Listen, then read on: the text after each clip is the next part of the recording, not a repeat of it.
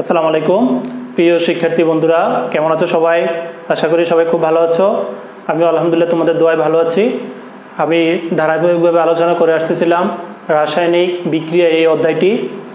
তো যেহেতু তোমাদের বইয়ে পঞ্চম অধ্যায়, আশা করি এর মধ্যে আমি প্রায় 7টি ক্লাস নিয়েছি। আজকে এটা আমার হচ্ছে 8ম নাম্বার ক্লাস। আশা করি আজকের এই ক্লাসের মধ্য দিয়ে এই অধ্যায়টি শেষ হয়ে যাবে। তো এই অধ্যায়টি শেষ হওয়ার পরে তোমরা যে কাজটা করবে সেটা হচ্ছে যে তোমরা একটা গাইড নিবা, একটা গাইড, টেস্ট পেপার বা সাপ্লিমেন্ট তোমাদের কাছে যেইটাই আছে সেটাই নিবা। নেওয়ার পরে দেখবা যে প্রিভিয়াস কোশ্চেনগুলো একটু সলভ করবা। এখান থেকে কোশ্চেনগুলো কিভাবে আসে, হ্যাঁ, বোর্ডে, বিভিন্ন ভালো ভালো স্কুলে, তারপরে ক্যাডেট কলেজে এখান থেকে কিভাবে কোশ্চেনগুলো আসে এগুলো একটু দেখবা। সিকিউ এমসিকিউ এগুলো সলভ করবা। তো আমরা আজকে যে টপিকটা আলোচনা করব সেটা হচ্ছে ধাতব বন্ধন। এই তোমাদের বইয়ে এই টপিকটা বাকি আছে, এখন আমি এটা নিয়ে বিস্তারিত আলোচনা করব। তো আমরা দেখেছি যে অধাতুগুলো মিলে হয় সমযোজী বন্ধন, আর ধাতু এবং অধাতু মিলে হয় আয়নিক বন্ধন, আর ধাতু এবং ধাতু মিলে হবে ধাতব বন্ধন। এই যে ধাতু এবং ধাতু মধ্যে যে একটা আকর্ষণের মাধ্যমে বন্ধনে এরা আবদ্ধ থাকে সেটাকে আমরা বলি ধাতব বন্ধন। তোমরা দেখবে যে এই কপারের তার, হ্যাঁ, কপারের যে তার আছে, তারপরে লোহার তৈরি কি দা, তারপরে ছুরি, তারপরে জানালার গ্রিল, হ্যাঁ, এগুলোর মধ্যে একটা ধাতব বন্ধন বিদ্যমান থাকে।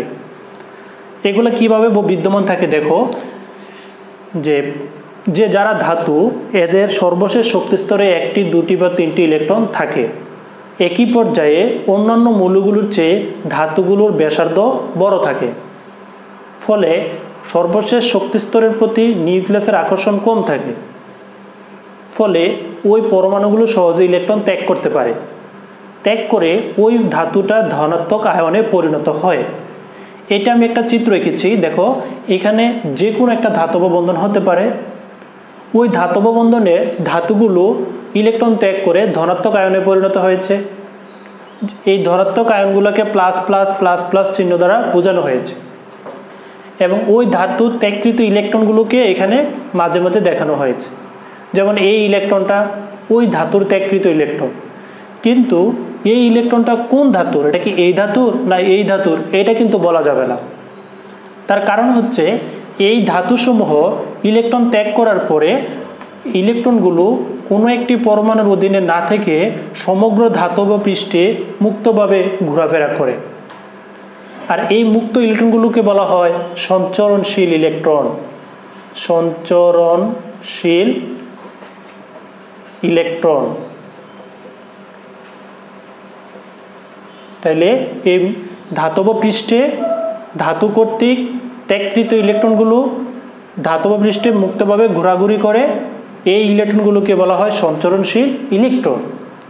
আর ওই ধাতুগুলো ইলেকট্রন ত্যাগ করার পর যে ধনাত্মক আয়নে পরিণত হয় সেটাকে বলা হয় পারমাণবিক শ্বাস। কি বলা হয়? পারমাণবিক। এই যে ধনাত্মক আয়নটাকে বলা হবে পারমাণবিক শ্বাস। এই যে শ্বাস বানানটা এইভাবে, পারমাণবিক শ্বাস। এখান থেকে 2টা কোশ্চেন আসে। একটা হচ্ছে যে পারমাণবিক শ্বাস কাকে বলে, আরেকটা হচ্ছে যে সঞ্চরণশীল ইলেকট্রন কাকে বলে। তাহলে পারমাণবিক শ্বাস কাকে বলে? যে ধাতব বন্ধনে আবদ্ধ ধাতুগুলো ইলেকট্রন ত্যাগ করার পর যে ধনাত্মক আয়নে পরিণত হয় তাকে পারমাণবিক শ্বাস বলে। এই যে চিত্র দেখে দেখে। আর সঞ্চরণশীল ইলেকট্রন কাকে বলে? ধাতব বন্ধনে ধাতুগুলো ইলেকট্রন ত্যাগ করার পর ধাতব পৃষ্ঠে ইলেকট্রনগুলো মুক্তভাবে ঘোরাঘুরি করে, আর ওই মুক্ত ইলেকট্রনগুলোকে বলা হয় সঞ্চরণশীল ইলেকট্রন। ওকে, তারপরে দেখো এই ইলেকট্রনগুলো কোনো একটা পরমাণুর অধীনে না থেকে সমগ্র ধাতব পৃষ্ঠে মুক্তভাবে ঘোরাঘুরি করে। একে দেখতে মনে হয় যেন একটা ইলেকট্রন সাগরে আয়নগুলো ঘোরাফেরা করছে, অর্থাৎ এটাকে দেখতে একটা ইলেকট্রন সাগরের সাথে তুলনা করা হয়, যে এটা দেখতে অনেকটা ইলেকট্রন সাগরের মতো মনে হবে, কারণ সাগরের মধ্যে অর্থাৎ ইলেকট্রন সাগরে আয়নগুলো কি ঘূর্ণায়মান থাকে, চলাচল করে। এই হচ্ছে ধাতব বন্ধনের বর্ণনা।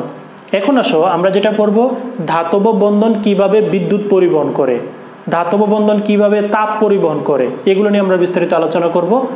তোমরা দেখবা যে ধাতব বন্ধনগুলো অর্থাৎ ধাতুগুলো সহজে বিদ্যুৎ পরিবহন করে, তাপ পরিবহন করে, তারপরে ধাতুগুলো তোমার নমনীয়, তারপরে ঘাত সহনীয়।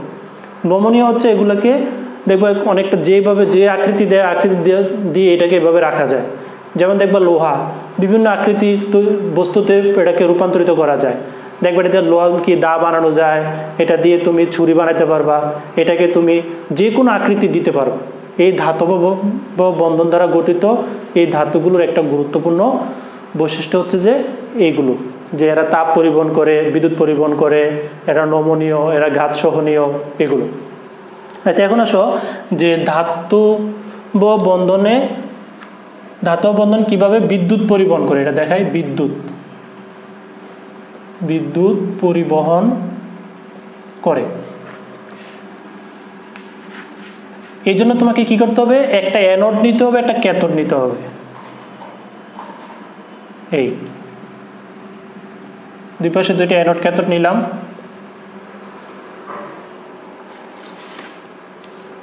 এর মধ্যে এটা হচ্ছে মাইনাস, এটা হচ্ছে প্লাস। এই মাইনাস একটা তার থাকবে, প্লাসের একটা তার থাকবে। এই দুইটা তারকে তুমি একটা ব্যাটারির সাথে যুক্ত করবা ওই পাশে দিয়ে। ব্যাটারির সাথে যুক্ত করার ফলে দেখবা যে এই ওই ব্যাটারির মধ্যে আবার একটা লাইট দিয়ে দিবা। লাইটটা দিলে দেখবা যে লাইটটা জ্বলে উঠবে। এখন এই ঋণাত্মক প্রান্ত থেকে এই যে ইলেকট্রনগুলো ওই পাশে যাবে, অর্থাৎ এই ঋণাত্মক প্রান্ত থেকে ধনাত্মক প্রান্তের দিকে ইলেকট্রনগুলো যাবে। এই যে যাচ্ছে ইলেকট্রনগুলো ওই দিকে যাবে, সরি এটা প্লাস না, মাইনাসগুলো যাবে। এই অর্থাৎ ঋণাত্মক আয়নগুলো ধনাত্মক প্রান্তের দিকে যাবে, কিন্তু বিদ্যুৎ পরিবহন হবে তার উল্টার দিকে। এই যে এই দিকে আসবে বিদ্যুৎ। কথাটা বুঝতেছো? যে বলছি যে ঋণাত্মক প্রান্ত থেকে ধনাত্মক প্রান্তের দিকে ইলেকট্রনগুলো প্রবাহ হবে, কিন্তু বিদ্যুৎ প্রবাহ হবে তার উল্টাটা, ধনাত্মক প্রান্ত থেকে ঋণাত্মক প্রান্তের দিকে। তোমরা জানো যে ইলেকট্রন যেদিকে প্রবাহিত হয় বিদ্যুৎ প্রবাহ তার উল্টা দিকে হয়। তো তার পাশে তুমি যদি একটা বৈদ্যুতিক বাল্ব রেখে দাও, দেখবে যে বাল্বটি জ্বলে উঠছে। এতেই প্রমাণিত হয় যে ধাতুসমূহ বিদ্যুৎ পরিবহন করে। এরপরে সব তাপ পরিবহন করে কিভাবে দেখবা, তোমরা যদি ধাতব একটা বস্তুর এক প্রান্ত ধরে আরেক প্রান্তকে তুমি যদি আগুনের মধ্যে রাখো, দেখবা যে যে প্রান্ত আগুনের মধ্যে আছে ঠিক তার অপর প্রান্ত খুব দ্রুতই গরম হয়ে যাচ্ছে। তার কারণ কি? তার কারণ হচ্ছে যে প্রান্তর মধ্যে তুমি আগুনে রাখছো, আগুন কিন্তু শক্তি, এই আগুনের এই শক্তিগুলো খুব দ্রুতই অপর প্রান্তে ট্রান্সফার করে দেয়। এতেই প্রমাণিত হয় যে এরা তাপ পরিবহন করে, অর্থাৎ ধাতুগুলো এরা তাপ পরিবহন করে। তো ঠিক আছে শিক্ষার্থী বন্ধুরা, আমাদের মনে হয় এই পঞ্চম অধ্যায়ের আর কিছু বাকি নেই। তো যতটুকু চেষ্টা করেছি, যতটুকু দেওয়ার সর্বোচ্চটা দেওয়ার চেষ্টা করেছি। আর কোনো যদি টপিক বাকি থাকে তোমরা একটু নিজ দায়িত্বে বইটা একটু দেখে পড়ে নিবা। তো আর কি বলবো, প্রথমে তো বললাম যে ক্লাসের শুরুতে বলছিলাম যে অধ্যায়ের সৃজনশীল প্রশ্নগুলো একটু দেখে নিবা, গাইড, সাপ্লিমেন্ট বা যে কোনো টেস্ট পেপার থেকে। তো ঠিক আছে শিক্ষার্থী বন্ধুরা, আজকে আমার ক্লাসটা এতটুকুই থাকবে। ভালো থাকো সবাই, আরেকদিন দেখা হবে অন্য কোনো টপিক নিয়ে। ওই পর্যন্ত সবাই ভালো থেকো। আল্লাহ হাফেজ।